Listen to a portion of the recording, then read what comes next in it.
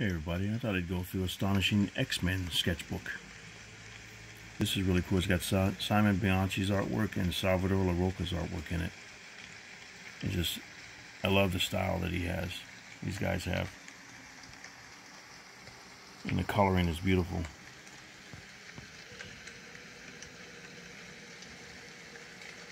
It's like, wow.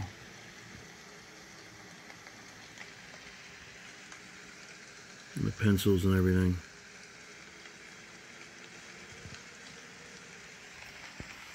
This is the front of it. Here's the back of it here.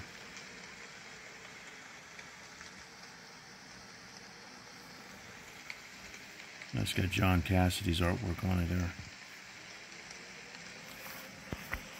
But I'll go through this one and see what we got here, because this is some really beautiful stuff here. Here's the Beast.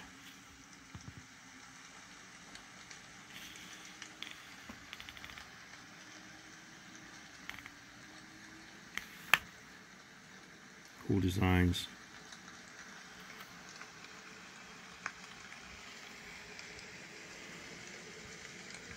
You get your introduction here by Alexo Alonso.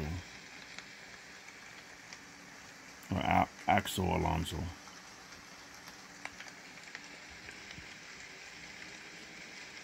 I'll pause it here. You can pause it there and read that.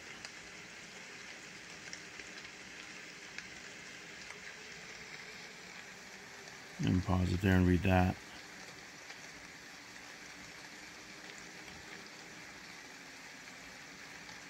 Alrighty, we'll flip through. This is really cool. This is really beautiful artwork.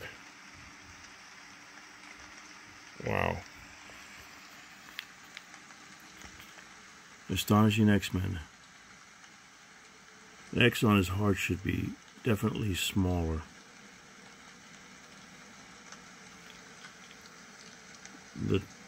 The tight is all black. He's got all black tights. Same design for both wrist and ankles. That's cool.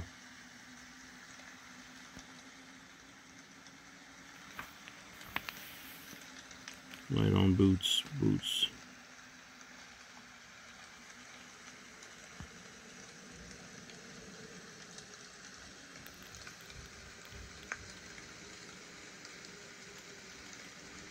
Cyclops, all black all over.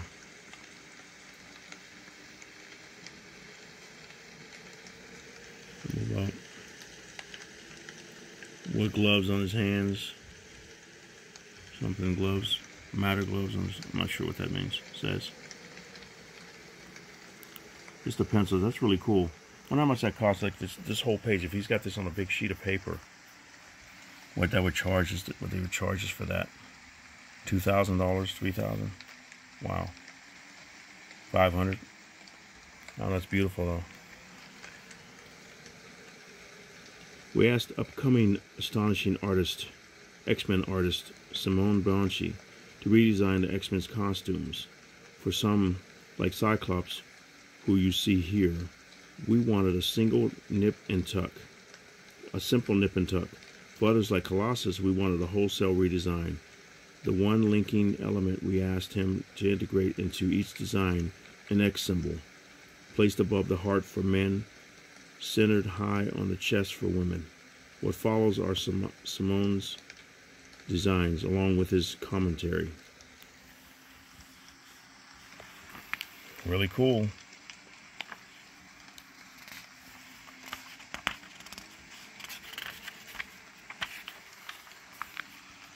We got some more here.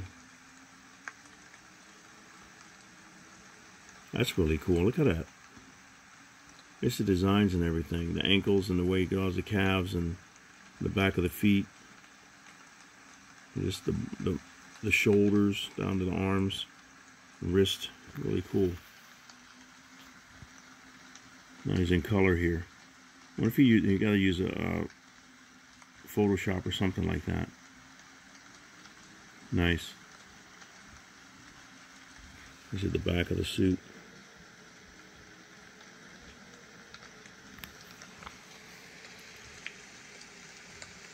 Since Scott is the leader of the X-Men, I wanted his outfit to be as clean and simple as possible. Easier said than done. His costume redesign, in fact, took the most time and work. Wow.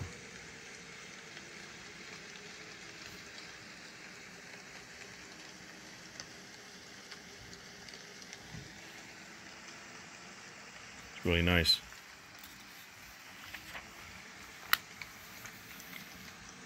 Emma Frost.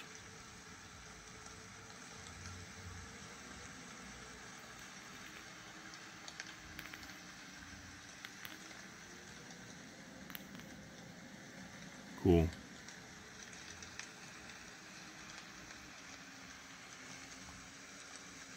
Front side, I do this a lot when I'm designing my characters, front side and back shots of them so you can see what they look like on their costumes and everything.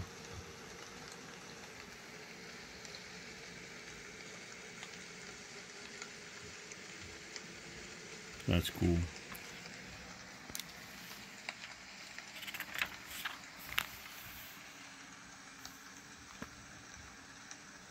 The facials and the designs and everything.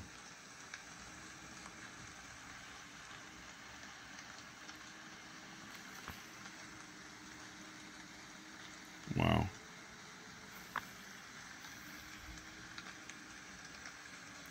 To me, Emma is all about her face, her expression. So that's where I focus my attention the most. This is really just a nip and tuck revision of her previous costume. Now you got Beast. Larger costume, covers a lot of fur.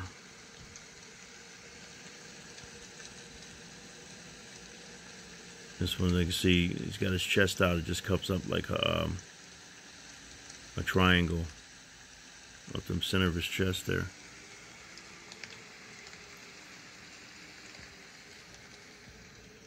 And there's more. Action pose.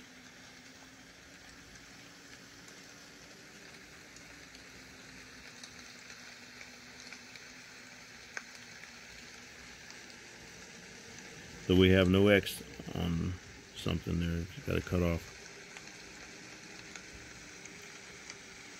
That's cool though.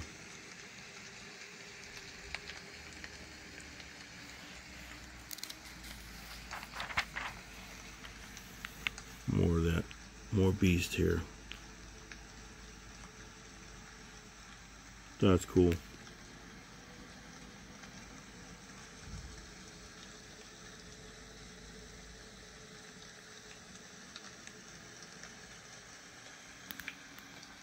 We got some color versions here. That's cool. The colors, he's just really beautiful. I really like how he colors stuff.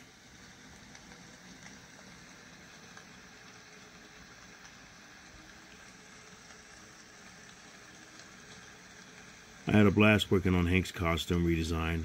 I like the idea that the big X would wrap around his big furry body, somewhat like it did in the Cassidy version. So I started from there and noodled around. Cool. Now we got Storm. Wow, that's beautiful.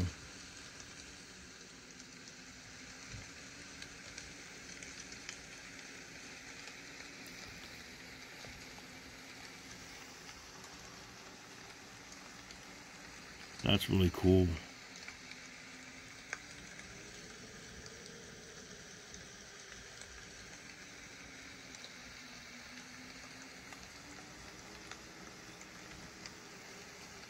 I loved Aurora's pre-90s costume, so that's why I started. At the same time, I wanted her costume to have some simple but very recognizable African elements to connect her past with her present.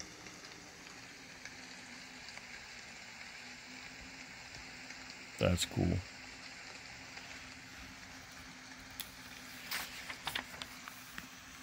Now Wolverine.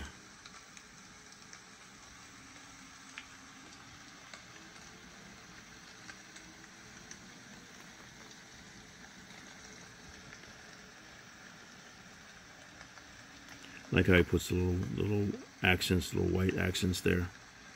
You show the shine.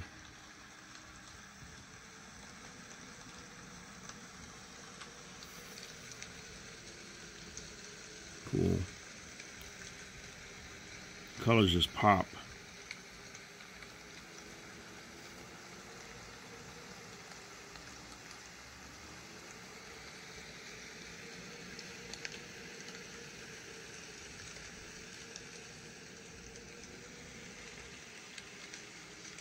I wanted to avoid any major changes for Logan's costume, which is one of the best costumes I think I've ever seen.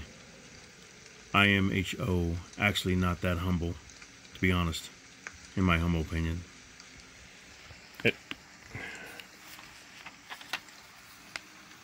Now we got Angel here. Wow.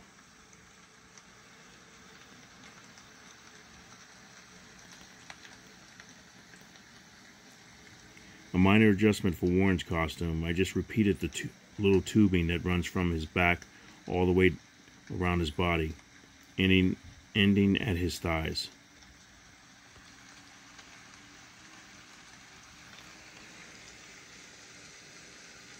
Cool.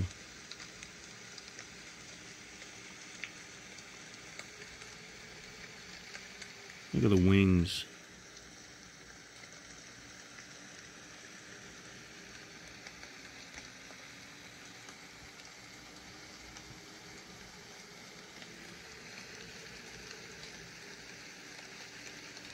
Almost looks like Firestorm. That's cool.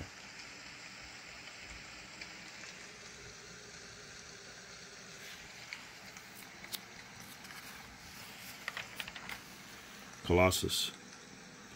This was a major redesign. I wanted Pieter's outfit to have a high-tech look that was as modern and intricate as possible, and I wanted to cover his legs and feet. Cool.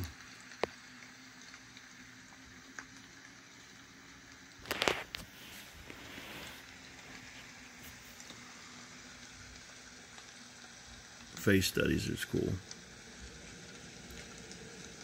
Love the coloring, that is cool.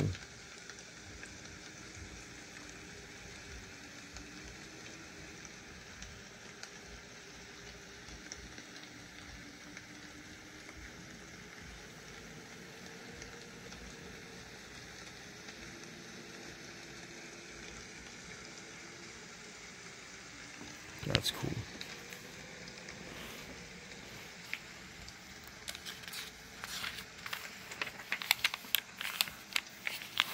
I got Nightcrawler.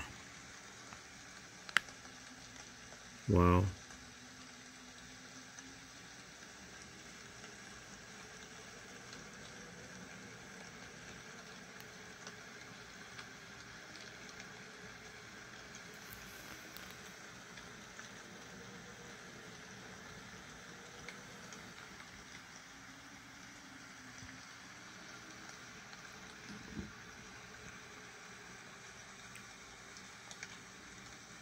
He's cool. Looks like a fairy, almost like a fairy. You can see wings on him or something.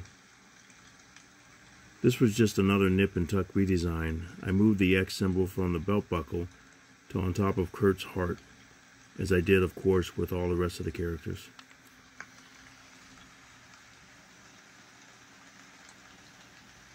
That is cool.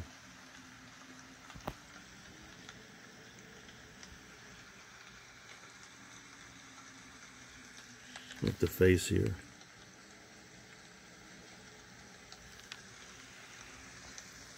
Dazzler.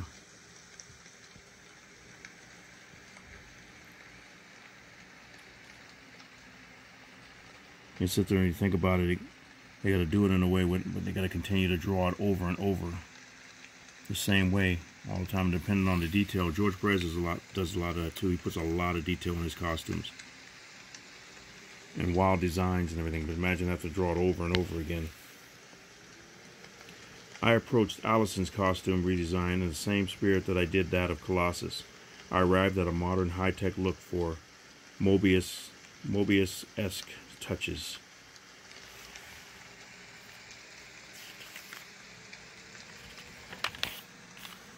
Astonishing X-Men promo poster. That's cool.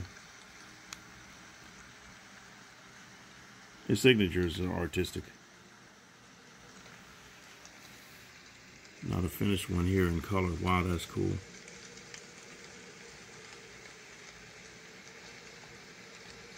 Wolverine's like, yep, here we are.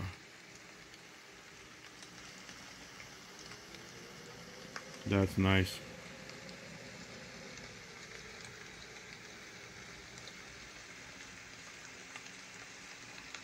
Wow. You can see how it changed, the way he's posed there, those arms out. The finished version is really cool how everything is how it goes. Wow. Now we got here cover sketches for Astonishing X-Men 26 to 30. Move Wolverine a little higher. He's going to have connecting covers, it looks like. 26 with Wolverine. Storm in 27. Cyclops in 28. Beast and Emma Frost in 29. And Hisako in number 30.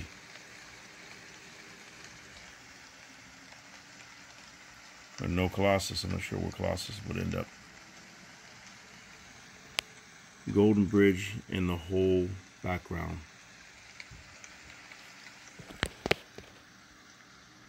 This way, each cover, there's a little hint of detail of the upcoming character and cover. That's cool.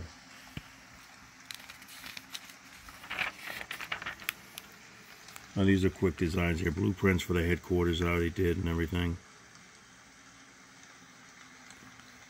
Upper level and lower level. It is in Westchester, that's for sure.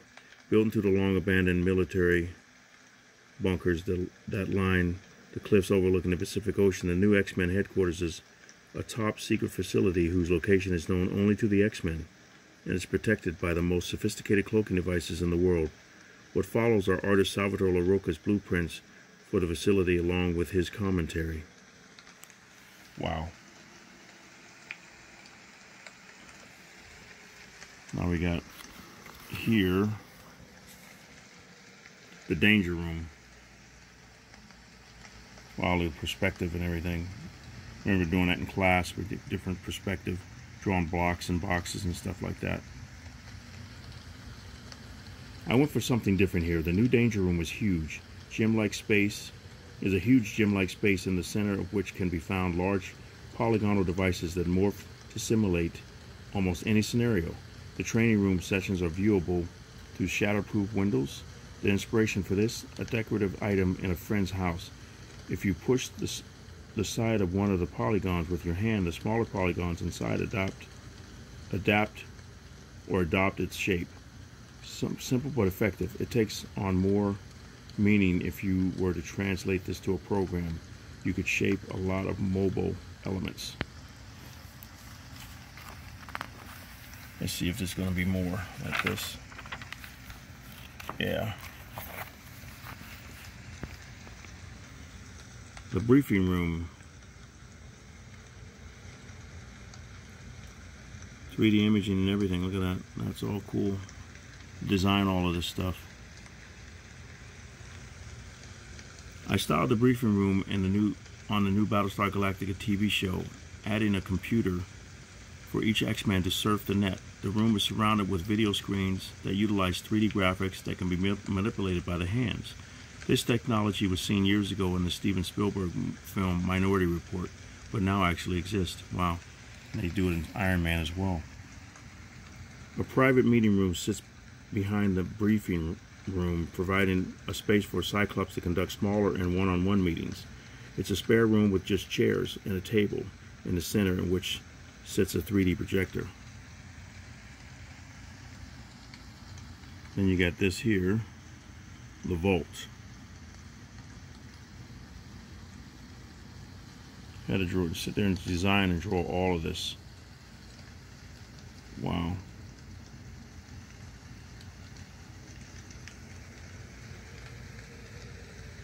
The centrally located vault is a huge theater that is used for large meetings, debriefings, and planning sessions. Since the facility is buried deep underground, huge fans provide a steady, continuous airflow. Just constantly thinking about it, how it's going to work.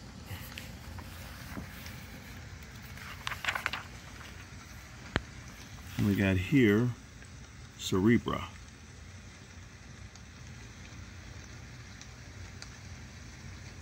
Wow.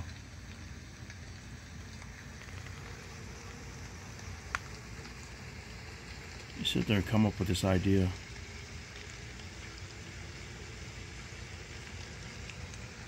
Drawing it all. Centrally located, Cerebra can be consulted publicly or through the use of a solid energy half sphere privately. Huge generators that utilize outside energy like the wind and water whipping against the cliff face provide power to the system. Wow.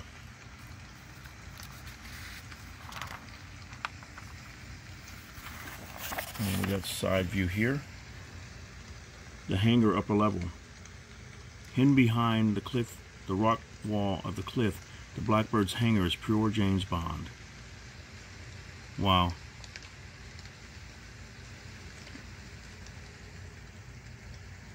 That's cool.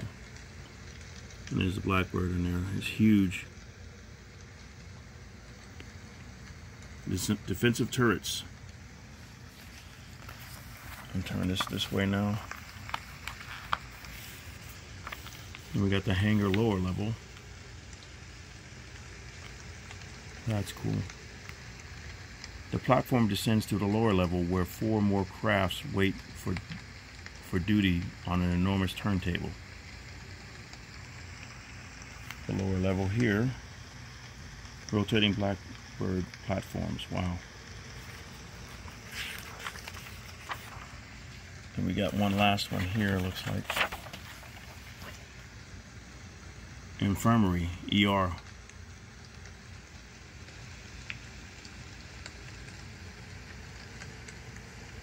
Design, really cool laboratory.